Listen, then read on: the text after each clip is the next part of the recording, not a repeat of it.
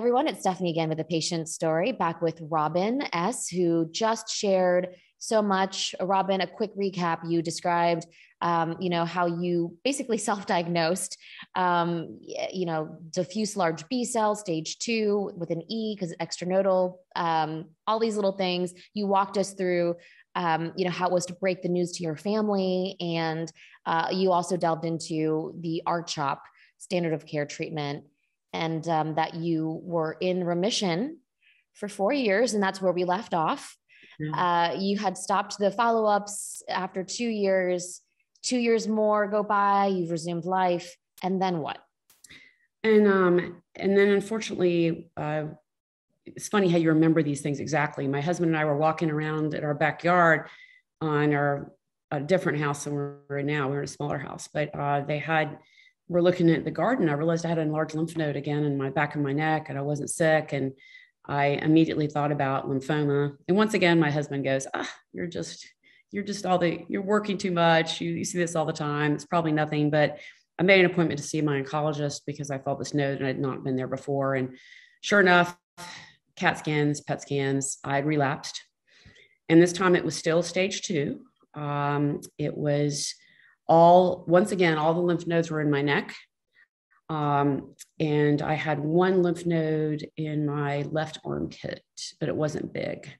So I actually got several consults from where I live, because I live at a major tertiary care center, and I called where I trained, where I did my medical school, which is another tertiary care center.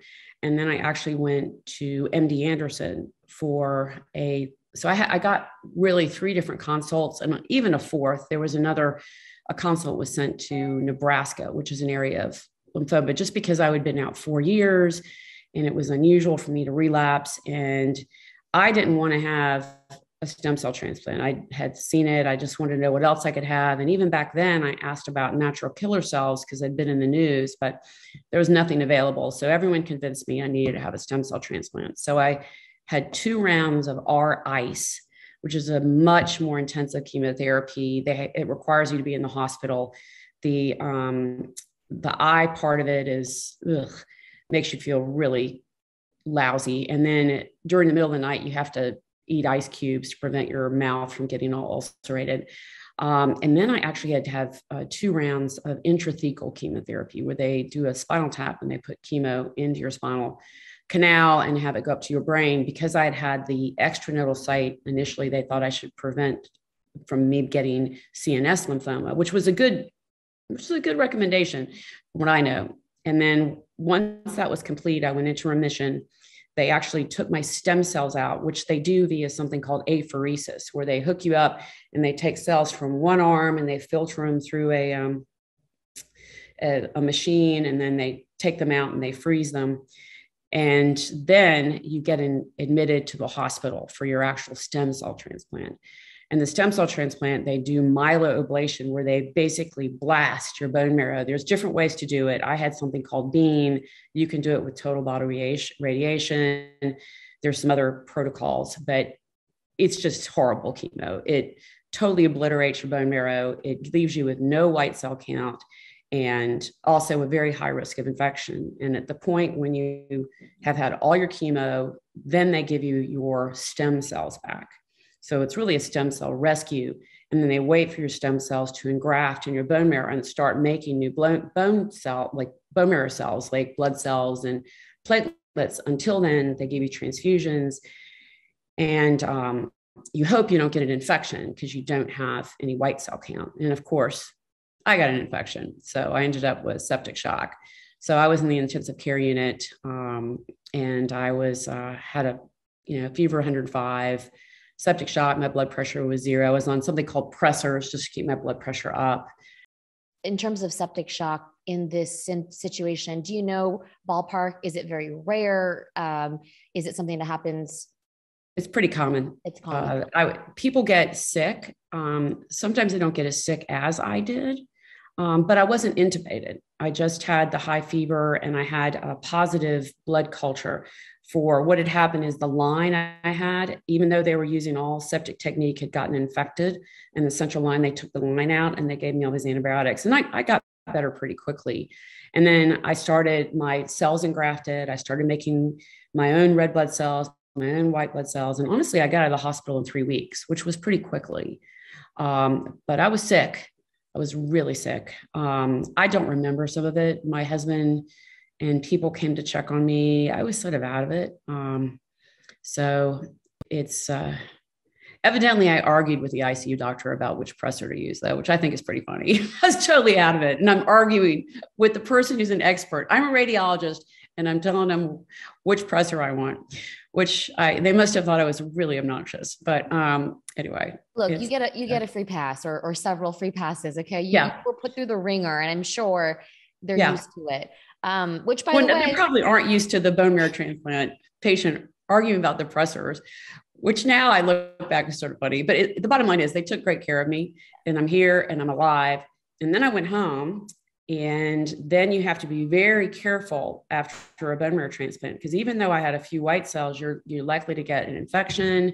You're not allowed to be around anybody. You can't, the worst was you can't eat berries. I love berries, like, blueberries, strawberries, all that kind of stuff, because of the skins. You couldn't have anything with skins.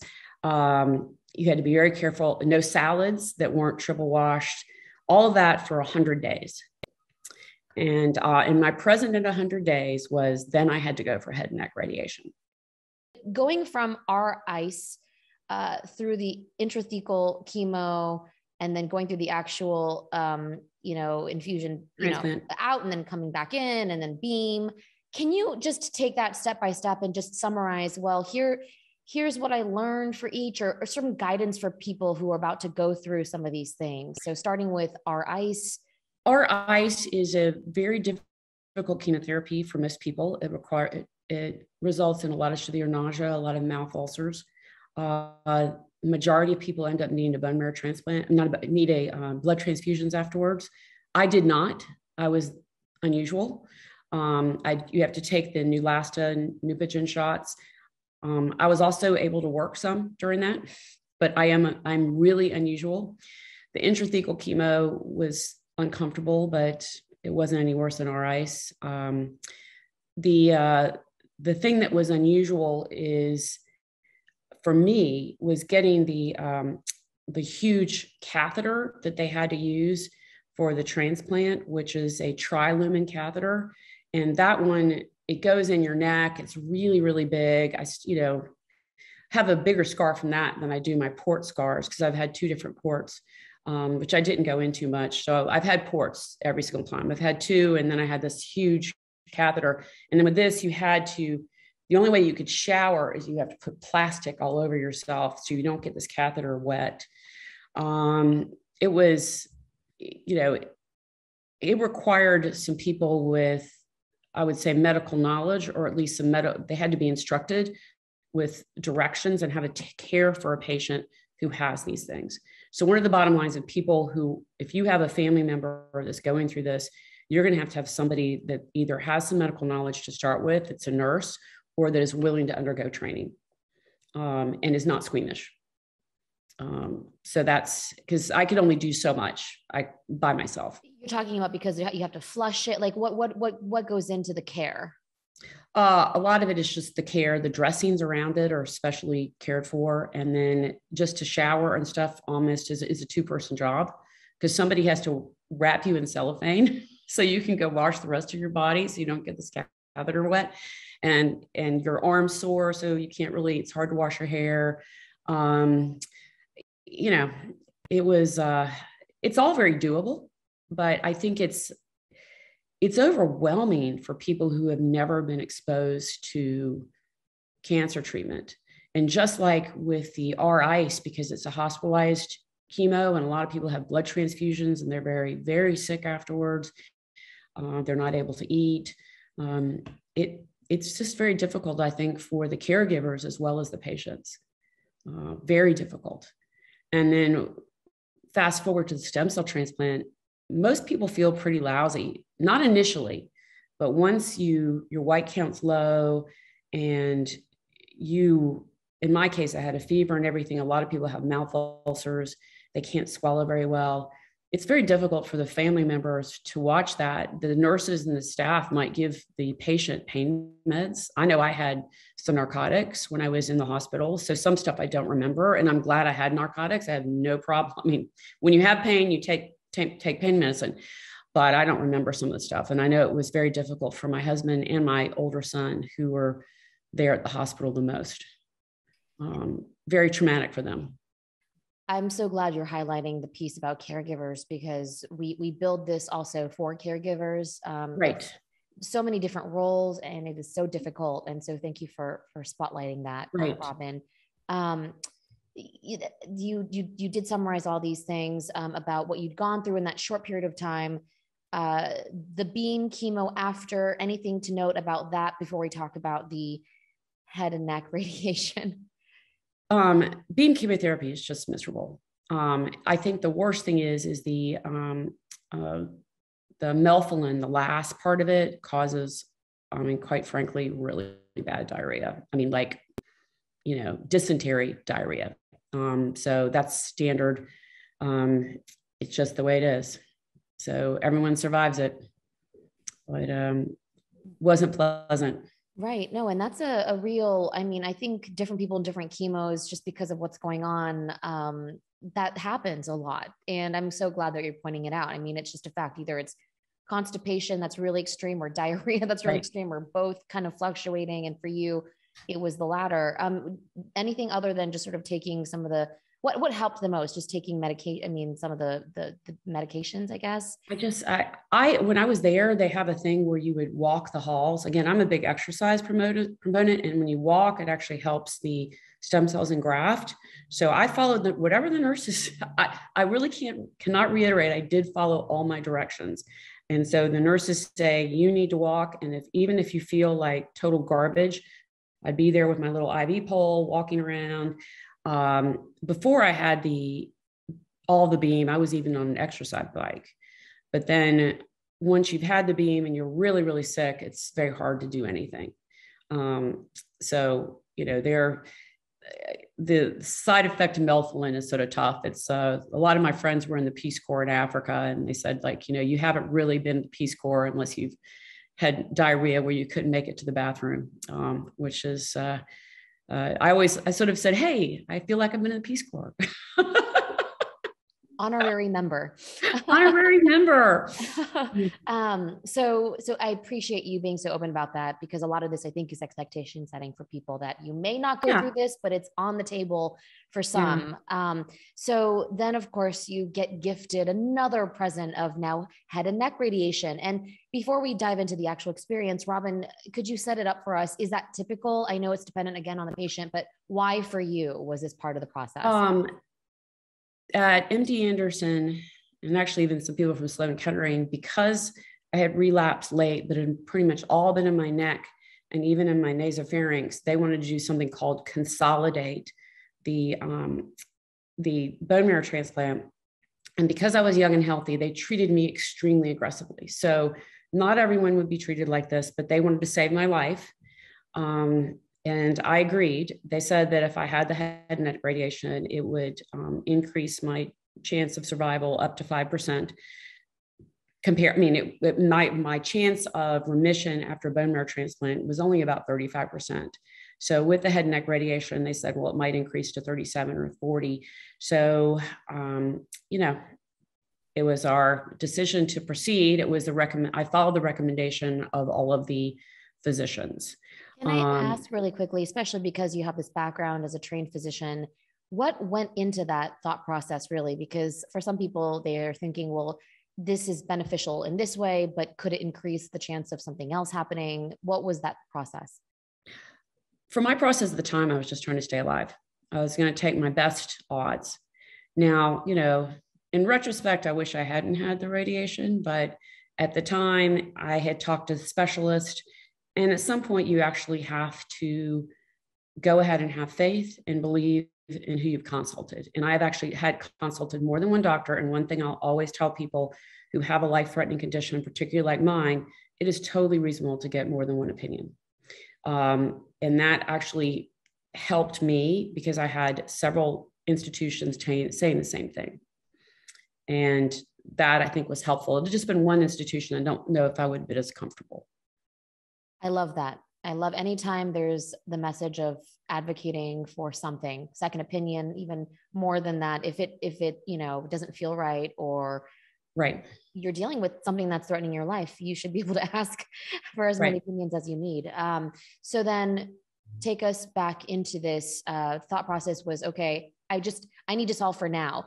Can you describe the actual experience of it and guidance to other people who might be going through something like that? Well, head and neck radiation is, again, 2 thumbs down. Do not recommend. It's not fun, but you just do what you have to do. I have a lot of friends who've had head and neck cancer, and they've had to experience this. So head and neck radiation, in most institutions, they have something called IMRT, which is a focused radiation therapy, where they actually, in my case, they were focusing on where I'd relapsed on the side of my neck and then actually in my nasopharynx. And they actually can control the beams to a certain extent, But there is something called scatter radiation. So no matter what, even though it's controlled beams, you're going to get some scatter and some other side effects. So then they make a mold of your head. I think I had sent you a picture of that. It looks unbelievable. But it's a whole mold of your head. And then you lay on the table and they literally screw you down to the table so you won't move. And then they do the radiation. And in my case, for lymphoma, unlike head and neck radiation, lymphoma, they usually use a dose of about 30 to 35 gray.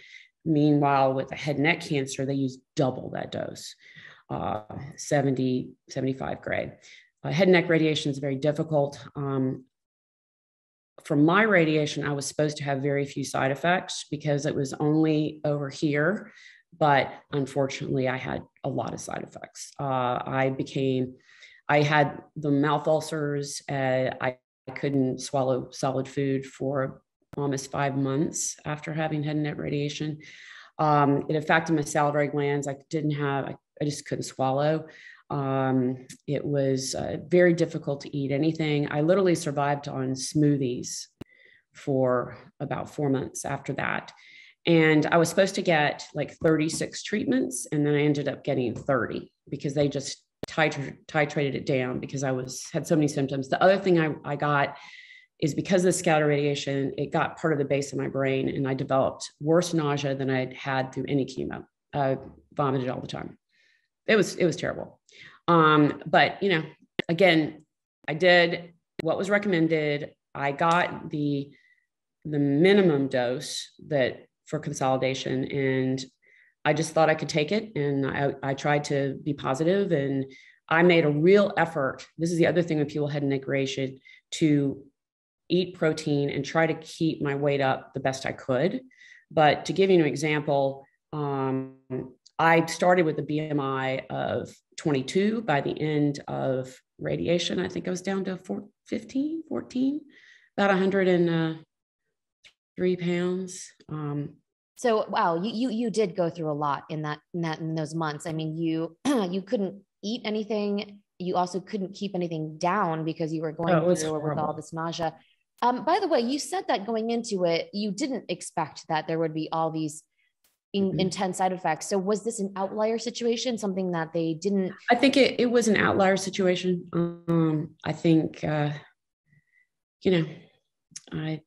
medicine is difficult. The people doing my therapy were also my friends, and they actually wanted me to get this treatment. So I wonder sometimes, in the nicest way, whether they didn't tell me about everything, or maybe I didn't hear. I only heard what I wanted to hear, which sometimes happens as a patient. But I know some of the things, especially the nausea, was an unusual side effect. Okay, that's good to know. And again, with everything, it's an N of one, but it is good to understand what people go through. I think the biggest takeaway, Robyn, from this part of it is you, I don't know if rock star feels right, but having gone through so much in such a short period of time, again, you maintained, it seems, this attitude of, well, I'm going to keep going, and this is what it is. And the key was I actually, I had to go back to work right after chemo, right after radiation. So I went back to work 3 months after my bone marrow transplant and just a week after radiation. So I I would go to Smoothie King in the morning, and I'd get one of these massive Smoothie King things with like protein powder, and I would just take it to work. And Okay, so hopefully people have a smoothie center nearby. yeah, I don't think it's the most healthy thing, and there's going to be someone there. Oh, there's too much sugar. There's too much. I said at this point I needed calories, Yep. and I would have some protein, and I could drink that all day long. Yeah. And also about head and neck radiation, I have to admit I did get an alternative therapy. I had acupuncture. It's been some studies, if you have acupuncture in your salivary glands, that it actually helps promote the return of your salivary gland function. And I had that done. I think it helped. I know it didn't hurt. Well, it was uncomfortable, but I was willing to do whatever I could to return to a normal life. And I also kept walking. I wasn't able to do much physically at first, but I would walk around. I would, walk 1 block, then I would walk a mile. I'd walk 2 miles, 3 miles. I gradually worked up to that to try to maintain my muscle mass and my functionality. So it was a determination for sure. Yes, determination. You did the physical exercise, movement, integrative medicine with acupuncture, and smoothies. So thank you, Robyn. Actually, I think we're going to now, divvy this up into a third segment. Right. So hang tight. We're going to go into a very big topic, of course, which was your second relapse and the CAR T trial that you underwent.